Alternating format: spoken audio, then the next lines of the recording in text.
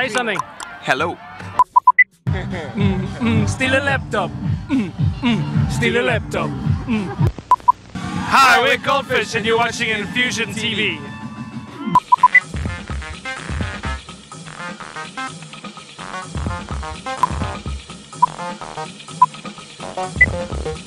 Right, InfusionTV, welcome. South African Freedom Day, Sundance Beach. I'm here with Goldfish. Welcome, guys. How are you doing? Very well. Back for the third, fourth time, right?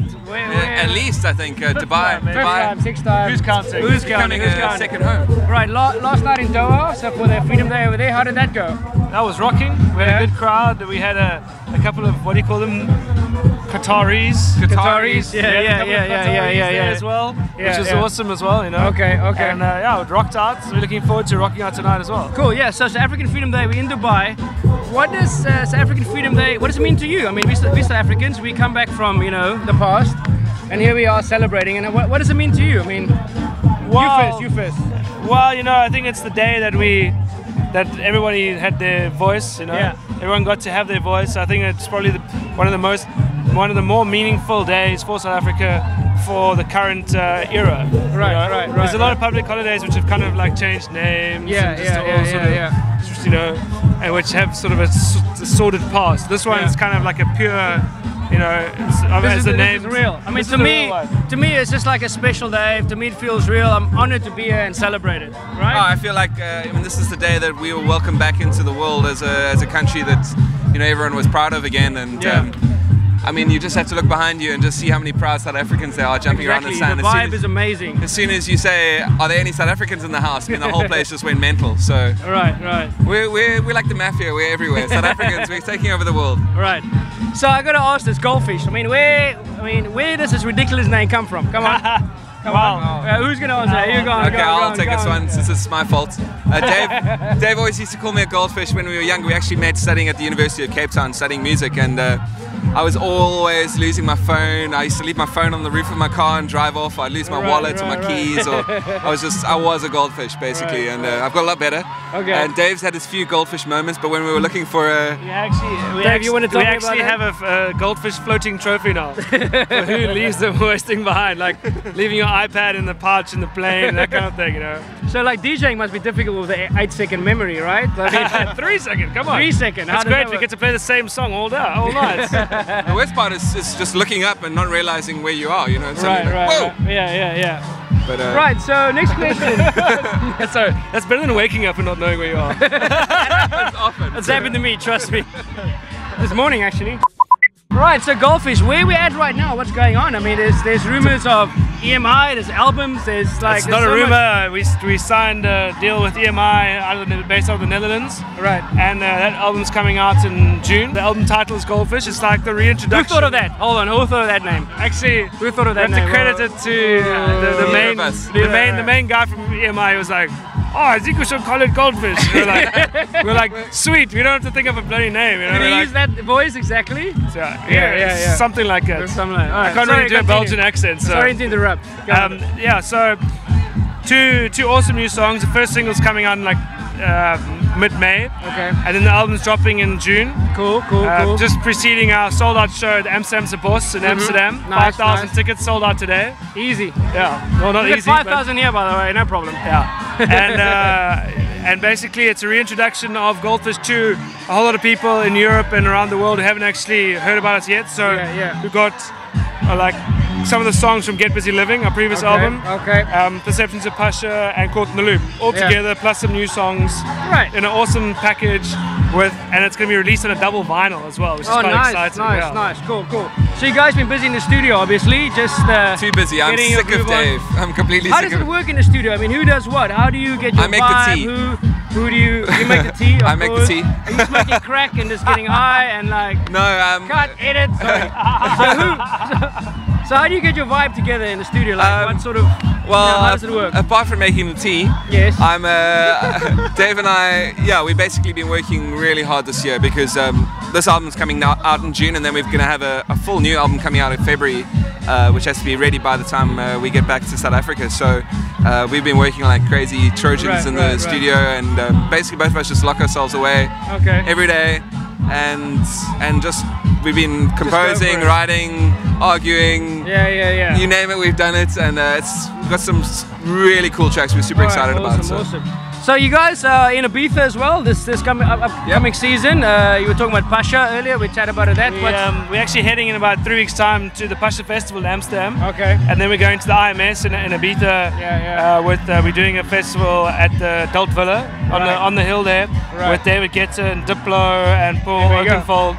It's gonna be awesome.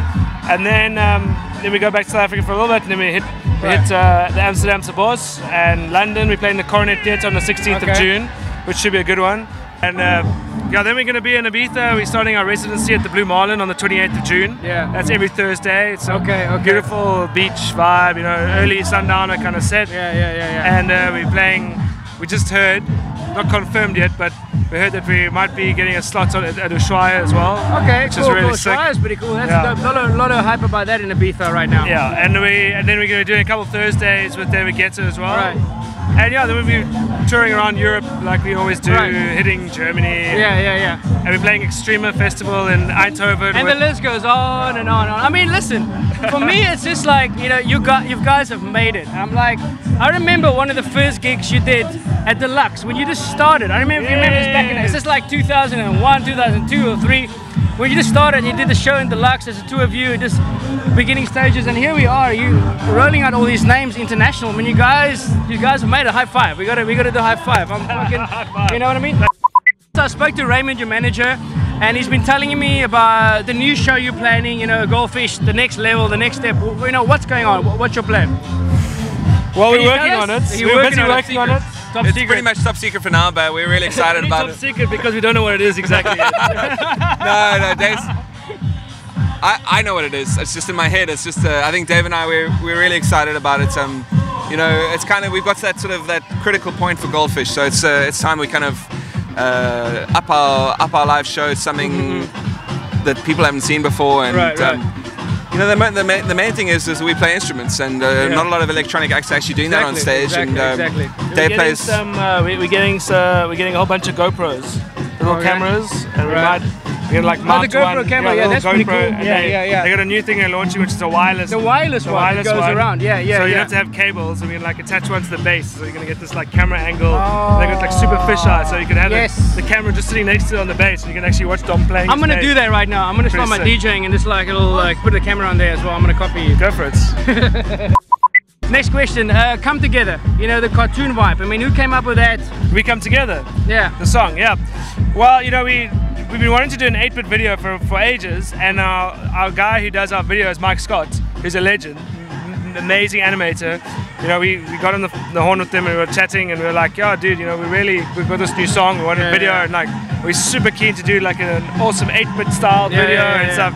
And we started bouncing ideas around, and he was super stoked about it because he had secretly been harboring this desire to do an 8-bit video as well. So it was just like a match made in heaven.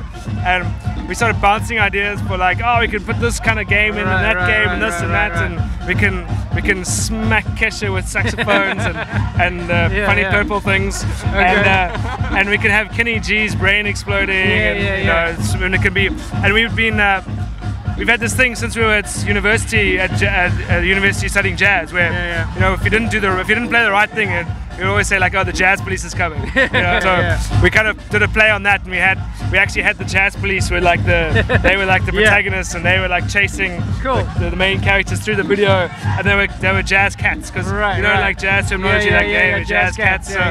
So we sort of flipped that on its head. They became the cats. So the cats were the jazz police, and then it's just like, and Mike just took it and he ran with it, and he just made this unbelievable video. It's almost on 2 million hits on YouTube. Wow. And and that's just on our page. It's on some other pages as well.